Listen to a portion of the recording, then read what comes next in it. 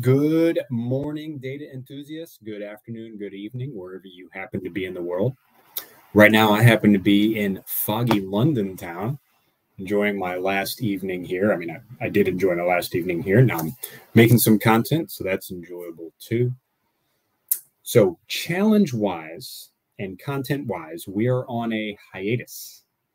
It is a hiatus between the 30-day, I'm still getting Teams messages. Come on now. Between the 30-day Ultrix challenge, had a brain fart there, that ended September 30th. And we're going to start a 30-day Tableau challenge on November 1st. I do like to stick to those 30-day months, just gives it a nice symmetry.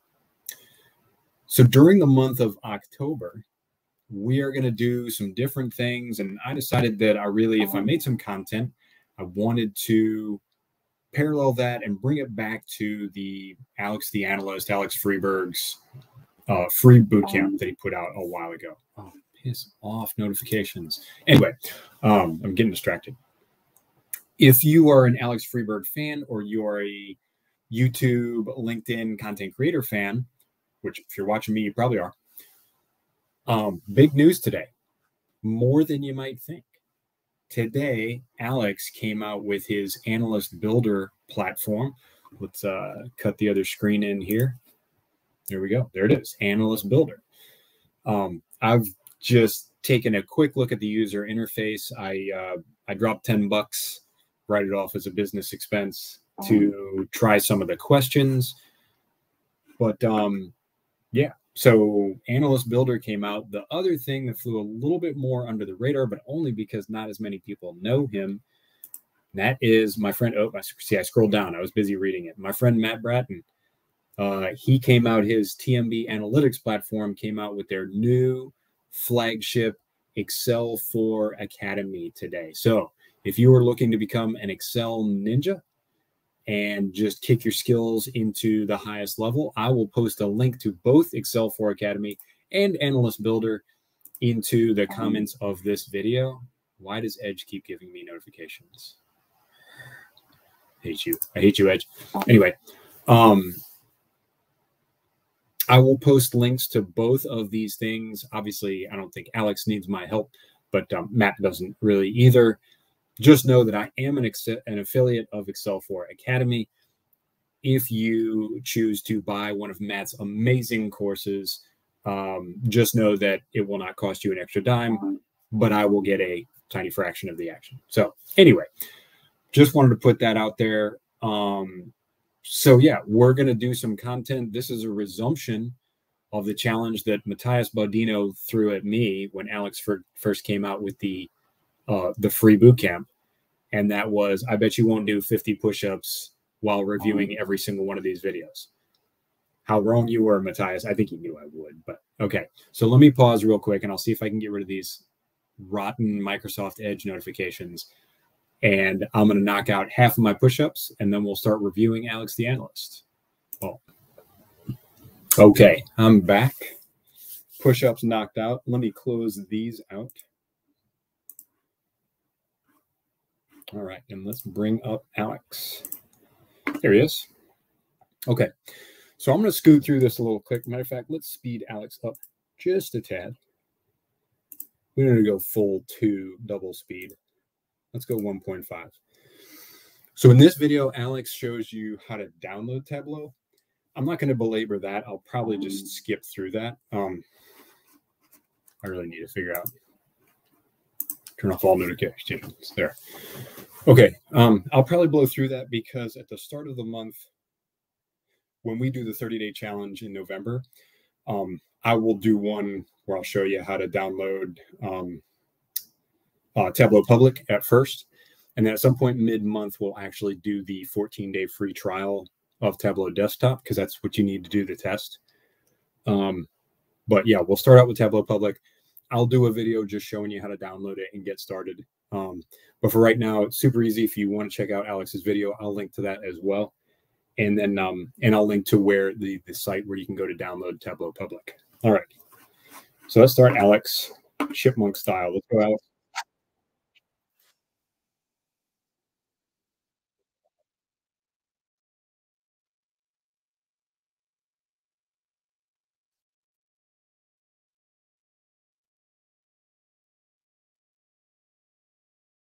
All right. Yeah. So with this crappy hotel Wi-Fi here, we get some buffering issues. So I may just kind of crack through these chapters, crack on, as the British say. Did have some fish and chips for dinner tonight. Got to say, I'm a little disappointed. I don't know if I got it from a bad restaurant or what, but I prefer the Australian version. I really do. Anyway, grew up in Australia. What can I say? All right. So Alex downloads Tableau Public. Wonderful. Tableau Public is free. Highly recommend you get in there and cut your teeth.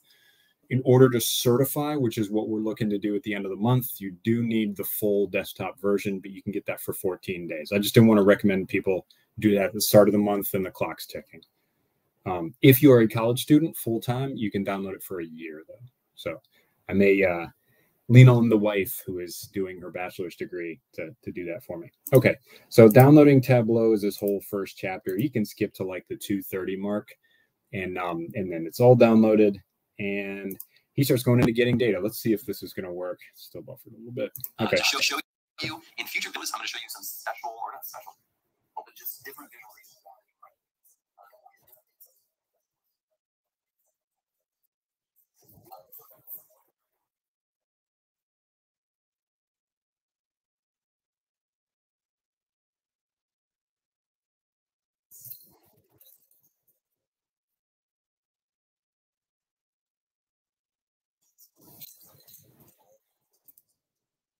Okay, so this is something I'd like to highlight what Alex is doing here. Really, one of the things that I think all great data analysts do, and I don't have a fraction of Alex's experience with this, but the thing you need to do first off, and this is kind of hard to explain to people because it's not something tangible. It's not like take the SQL course or learn Python, or, it's not something that they can put their hands on. You really just need to have an innate curiosity. And so when you get a data set, the first thing you do is just kind of play with it. Just look at it, maybe throw it into a couple of quick visualizations, a bar graph of different fields, and just look at some histograms or distributions. But really just need to kind of scan through it and see, what kind of fields do I have here? Do I have strings? Do I have numerics? Do I have, are my strings, are things categorical? Are the numerics, are they discrete? Are they continuous? Do you have Booleans? Do you have anything like that? Do you have perfectly unique fields? Do you have any fields that only have one value? All of these things, just the kind of mental, like visual EDA that just gives you kind of a mental map of the data set. And you can do that within Kaggle when you download these data sets. Alex downloads a data set about video game sales. It's a good data set to use. People can identify with it. It makes for, you can do some cool graphics. You can do some pretty things in Tableau. If you put in a picture of like Super Mario or Zelda, or I'm dating myself here, Final Fantasy, anything like that, it looks really cool. It doesn't really add anything to the actual information, but, it's nice eye candy, that's a lot of what Tableau is. Let's be honest. So he gets the data set. What I did and what I recommend you do is go ahead and copy him. Go ahead and grab the video game sales data set. And I did that. And I copied the viz that he did blow for blow. And once I was done with that, I recommend you go one of two ways. You can either take the thing that Alex recommends, like follow all the directions so you understand the concepts that he's trying to explain, but then twist it, like take it a different direction, change the colors, change if he used, a certain field in the data, go pick another field, add something else, make it instead of it's an XY bar graph, make it a double axis, a double Y axis bar graph, make it a Pareto chart or something like that. Do something different and interesting so that you're not publishing a carbon copy of Alex Freberg's graph from 2 years ago, because he's keeping it simple. Alex can do 10 times more than this. Most of you probably can too. Okay, so he downloads it. When you download the data set, it's going to be in your downloads folders.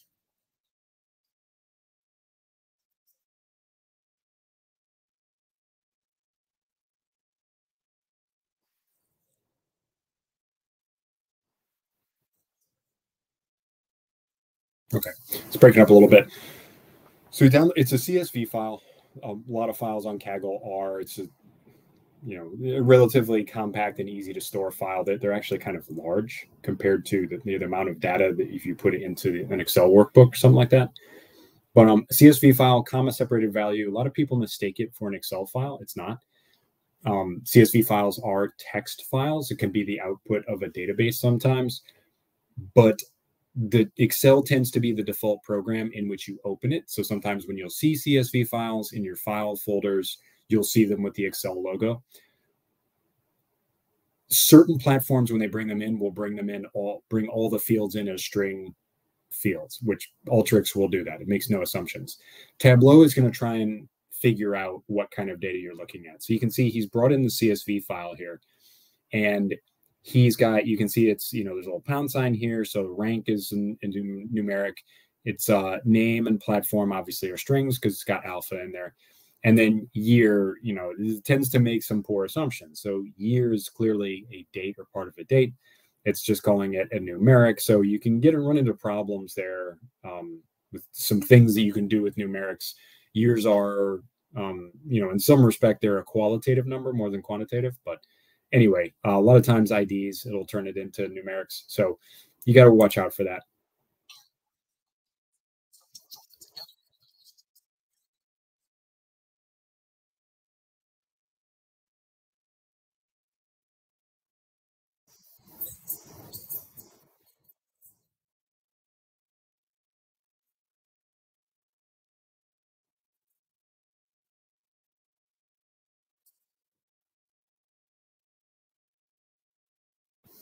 Okay, so here in a second, I'll cut over. Matter of fact, let's pause, Alex. Let's bring up Tableau Public.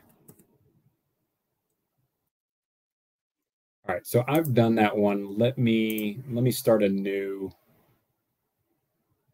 I've got a whole bunch of Tableau Public windows open, so my computer may start to take flight here. Tends to be a bit processing heavy to have this many windows open, but okay.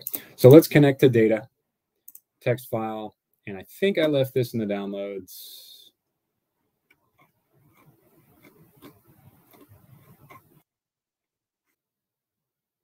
Yep, it's in downloads. I just forgot which folder. Okay, so we're connected to VG Sales. We brought it in as a text file, and you see that this data input or data source screen populates everything. For some reason, this here, I don't know, like Tableau people, I guess I'm not, maybe I don't have this. Okay, yeah, I guess you just got to pull that up. I was like, why can't I see this? Okay, so this is your fields listing. So a lot of times, like this will be your kind of your metadata listing right here. It shows the table that it came from, the field name, remote field name, it's the same. And you can see it does assume some data types. Most of these look pretty solid. All the sales numbers obviously are numbers, genre, publisher, name, platform, strings. The one that I would say, hey, year is not too good. And actually, if you watch the rest of the video, Alex actually identifies that. So let's just go ahead. Yeah, if you change it to date, it's going to make it a year. So you can probably change that back to a string, just because it's unlikely you're going to try to do math with a year. Maybe, I mean, I think there are some times when you want to do that, but probably just like a date difference. So saying like, hey, 2006 to 1985, what's the difference in years there? You could do that, but I'm going to change it back to a string because we're not doing math with it in this one. Okay, so data upload is good. And then what Alex does next, I'll just go ahead and maybe we'll just kind of leapfrog back and forth. So he goes ahead and clicks this go to worksheet, sheet 1. You can click that and it brings in your data here. So the first thing that Alex goes over is talking about the shelves here. And the shelves are the columns and rows. And so Tableau is a really great user-friendly interface. You can just drag and drop things into places and just see how they work.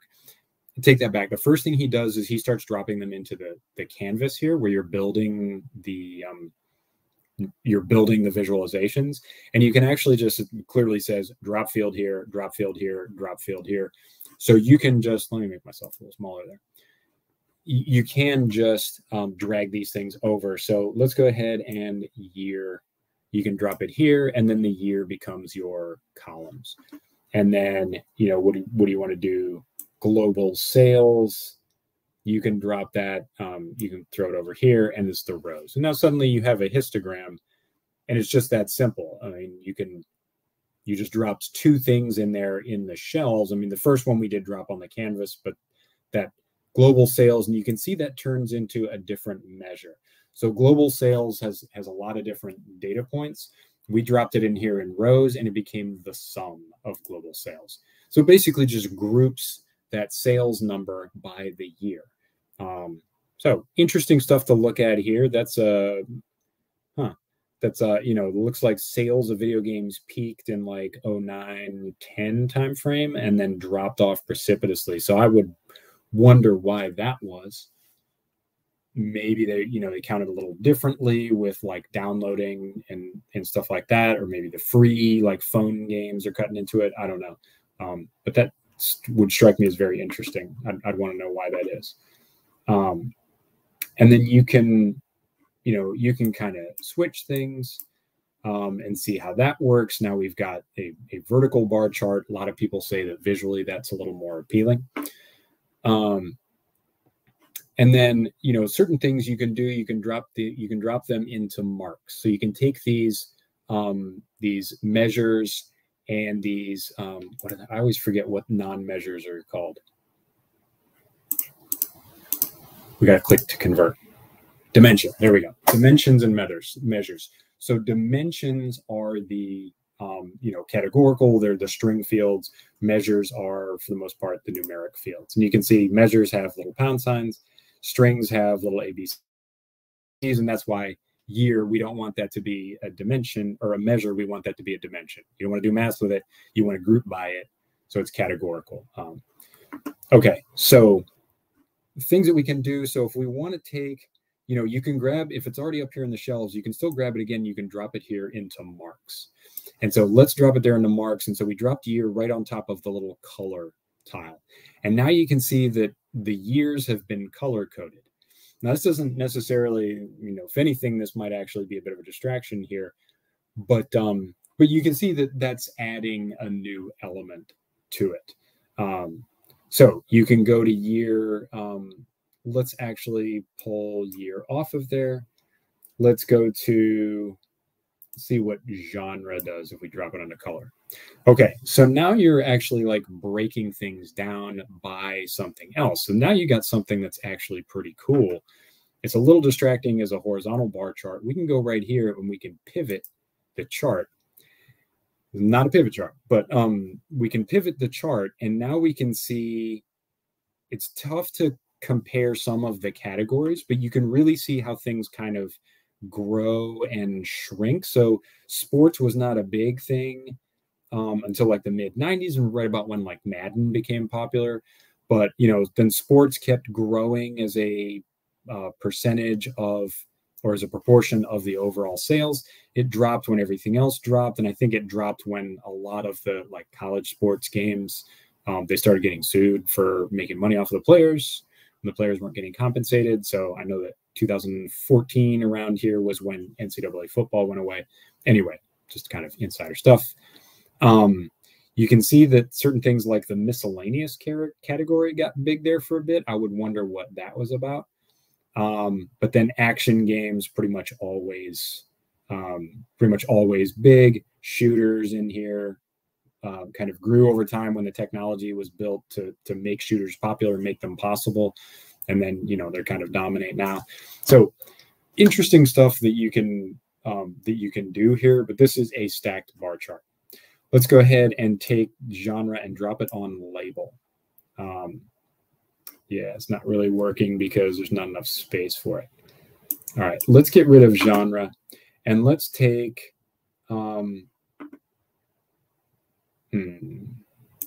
platform. Let's put that on label. Okay. Yeah, also not the greatest, but you can see here. The other thing you can do is go to this show me, and it shows you all of the graphs that you can convert this to.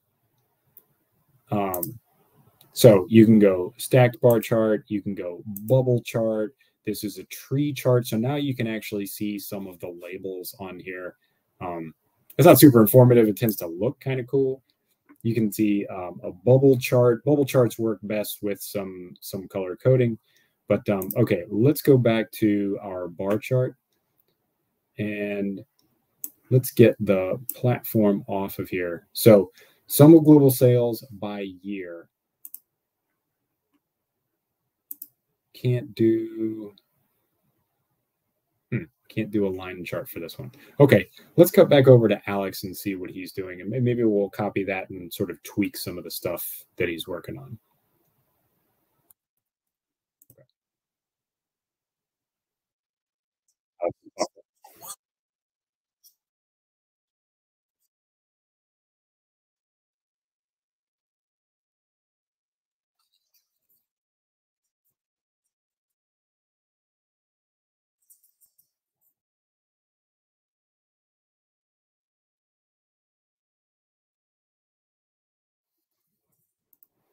So he talks through the basics here. He talks through the basics of the shelves. So basically does a lot of the things that I just did. He shows shelves, he shows marks. Let's get to where he's actually building. Okay, so what did he do? Year and sum of global sales. Okay. Oh, see, he left year as a measure. Yeah, maybe there's something to that. Let's take a look.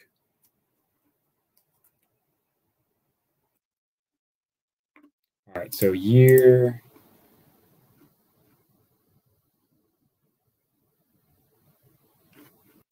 Yeah, we got to drop that back here and let's go year, convert to measure. Okay, now let's do this and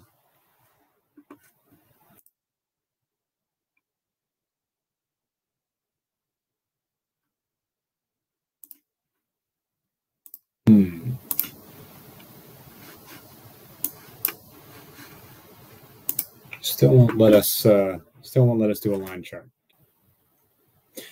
Yeah, okay. So I went back out into data source and I converted year. I think I forgot that Alex did that. I converted year to the date. So all good. So we're back. Now it's let us, you can see in show me, it's letting us do a line graph. So super easy. Okay, so now we have a line graph and what we want to do is label things. So let's see if we can take genre and label it. That starts looking a little messy. If we take genre and put it on color, now we've actually got something there. Try to label the platform. Nah, that doesn't work.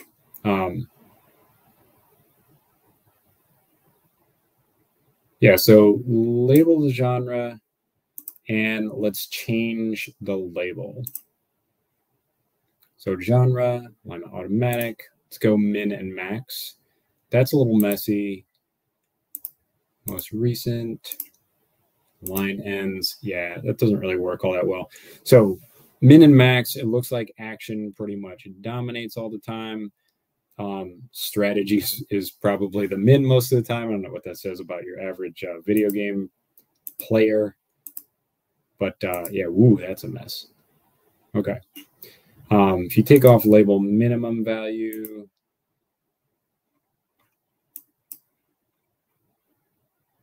allow labels to overlap. Okay, I mean, that's a little bit better. So let's see what Alex does with it.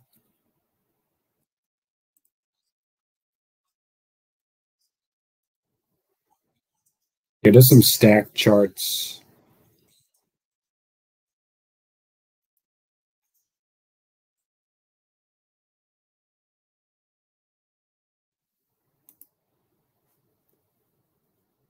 All right, so this is where he starts getting into labels.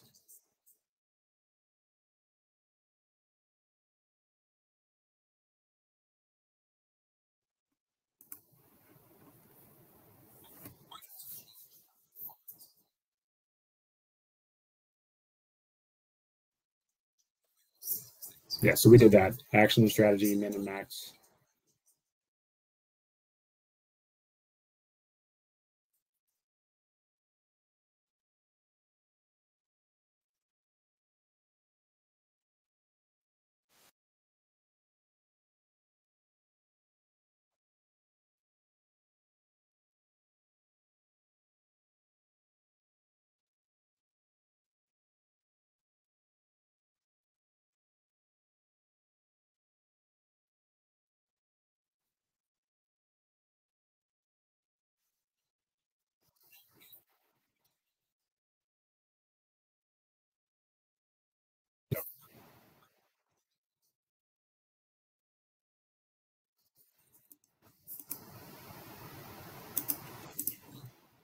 Okay, so let's give that a try.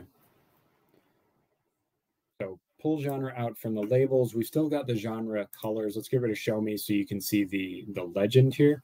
Let's make this a little bigger. And so what he did was pull global sales in and made that the label. So right now it's the max and min. Let's go ahead and mess with it. So max and min.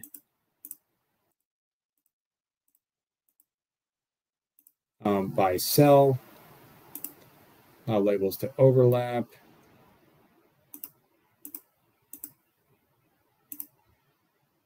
By field by genre. So that's a little messy. Yeah, we don't want them to overlap. So min and max. Line ends. Nope, nope. Okay. Min and max.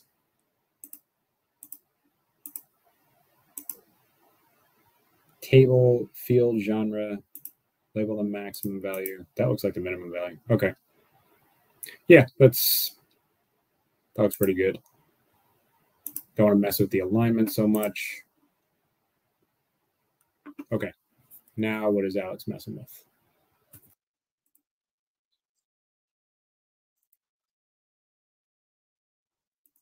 See what he did that I didn't do.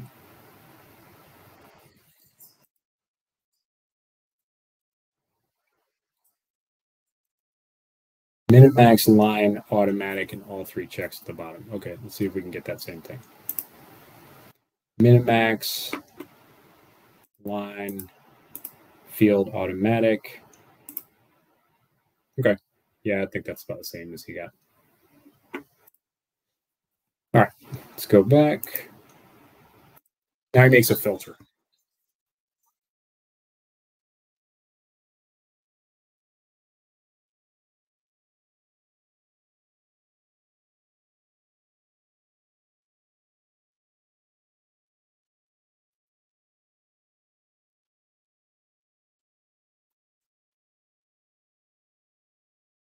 All right, so what he does with filters is he takes platform and drops it up here in the filters block. So selects all of them, which isn't necessarily what you would want to do because you've got some real, you understand video games a little bit. You've got some real niche platforms in here. Big ones like 2600, Game Boy, Game Boy Advance, GameCube, all of these were huge. But do you want to include like TurboGrafx 16 and Sega CD and things like that? They just kind of muddy the waters. Maybe, maybe not. Let's go ahead and use all, and we'll apply that. So filters. So now we're filtering by platform. Now nothing looks different. And the reason is you haven't filtered anything. So what you want to do is go show filter, because right now we've selected everything, right? Well, we were bringing in everything, so we haven't changed anything. You go show filter, and now it's on over here. Well, you're still filtered on everything, but now you can sit here and tweak it.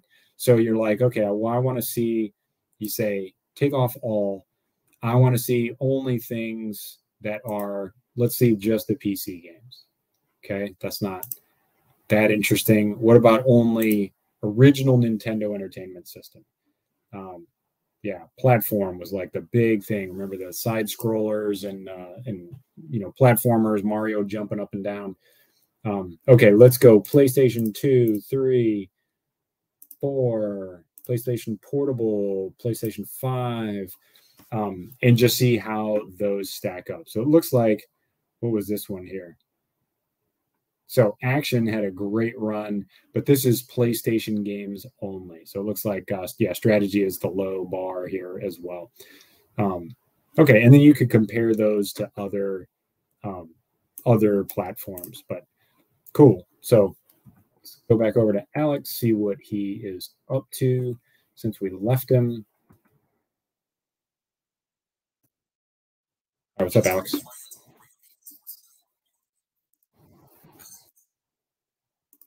Okay, so he filters.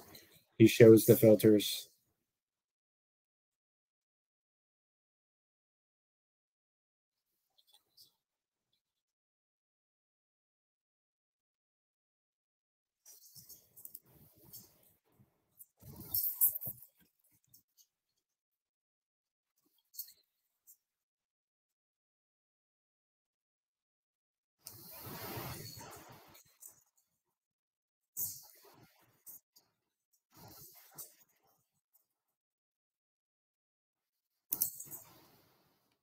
All right, so let's build that, and then we'll take it kind of one step farther and make something slightly more interesting than this.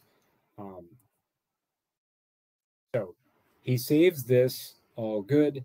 He goes down here and he makes another sheet. So new worksheet, genre in the columns, global sales in the rows. Okay, cool.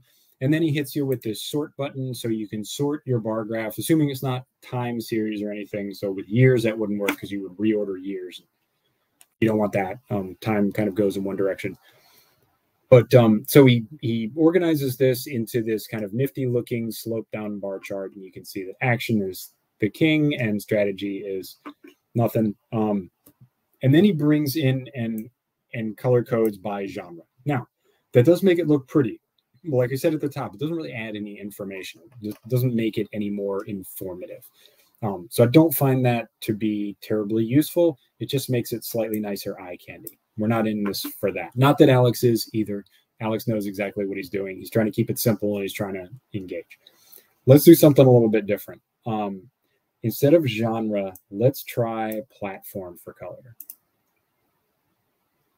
Okay, that makes a little bit of a mess. Let's not do that. How about publisher? That's going to be a lot too. Yeah. Okay.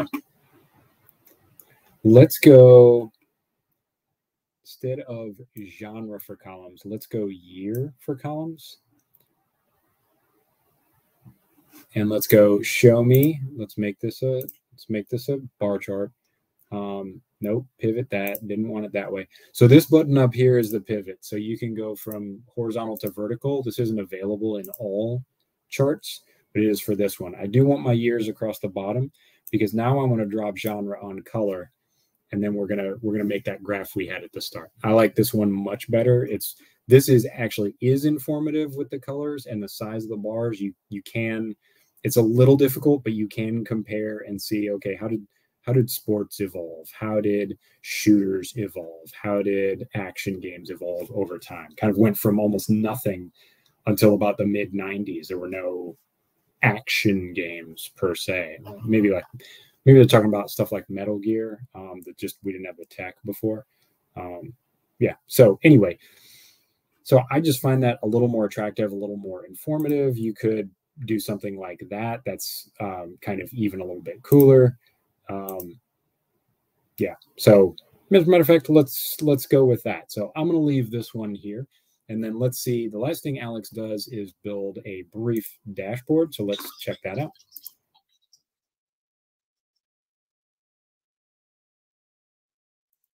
Okay, so we can probably leave Alex alone for the rest of the time and just go ahead and build this thing. So this second option here, you can see it says new dashboard. Let's go ahead and build our new dashboard. And we're going to go sheet 1. You can see drop it right here. And then the other thing he does is size. You can just go automatic and it's going to stretch to fit the size of the screen. You don't need to show me anymore. And then we're going to take sheet 2 and we're going to drop that right in there. Sheet 2 probably could have done with a couple of labels as well. But really, you can just kind of hover over the things and see this is action in 2008. So that's pretty interactive and informative. It just kind of looks super cool. So I think that's pretty good. Now you could change the names of your sheets if you wanted. So let's edit title. Let's say, what are we going to say here? Sales by year and genre.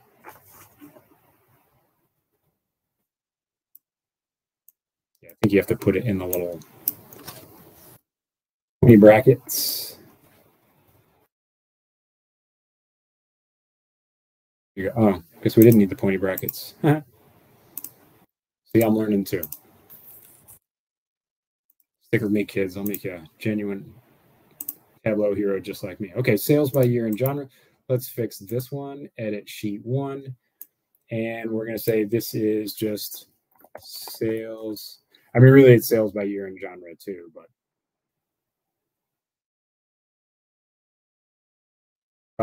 So I've tried several times to make this video, and at this point, it's going out by hook or by crook. So sales by year, okay, cool. All right, and that is pretty much it. So that is a dashboard. I've already done several versions of this, so my Tableau public is slowly getting filled up with kind of silly dashboards. Let me show you some other things that I did. So I pulled something I care about a little bit more than video games, and that is football. And so I pulled some data on the NFL draft and showed, this one shows the number of players drafted by each team during that time frame. And then this here shows the positions. These two here are reversed. Should not be up there. You should be down here. Anyway, doesn't matter. But this shows the positions of players that were drafted throughout the years. And then I have one more on the NFL draft. So this one goes at it from the college side. This line graph is a bit messy, but I just kind of dug it anyway. Top 10 programs that had players drafted from during that time frame. And it shows the max that they had. There's Ohio State right there, 12 players in 2016. That was a pretty good year. That was all the players from the championship team that graduated or just got drafted, whatever. Anyway, and then top 10 programs that had players go to the Pro Bowl by certain positions. So this one's kind of cool to look at. You see how many programs are like linebacker U, Miami, Florida State, USC. That's pretty cool. Ohio State defensive end university. Yeah, there's worse things you could be known for. Okay. And so these I've already published out to Tableau Public. No, I didn't change anything. And so this one, let's go ahead and publish it. So we're going to go File. Let's going to go Save to Tableau Public. And I think I'm signed in. So I was at the start of the video. All right. So what do we want to call this? So video game sales that'd be awesome. Variations. Okay. Video game sales variations. Cool. All right. So I can't, for some reason, StreamYard won't let me see how long I've been recording because this stupid top banner hangs over everything. Thanks, StreamYard. Glad I pay for you. But anyway, so I think this video has been going on quite long enough. Now you can see that's published out there. Go ahead and I'll start my own video. The heck with it. So if you go to my profile, you're going to see a whole lot of these. So I've got the Iowa Booze project. That was one we did for Modal when I was working there. But yeah, video game sales variations. You can see Alex the Analyst dashboard 1, NFL draft dashboard, NFL draft dashboard number 2. So I'm making quite a few of these. You're going to see my, I'm going to get pretty prolific. I'm just going to start all of my own. Heck with it. I like all my own dashboards. I'm going to get pretty prolific with these dashboards. I don't know. I got 15 now. Yeah, I expect in a couple of weeks. By the time we start the Tableau challenge, I'll probably have 30 on here because I'm just kind of cranking out a bunch of different ones for each video. I urge you to do the same. Go ahead and get in here and experiment with these things. Don't just copy Alex. Don't just copy me. Get in there, find a data set that moves you about a topic that interests you, and go make some visualizations with it. Okay.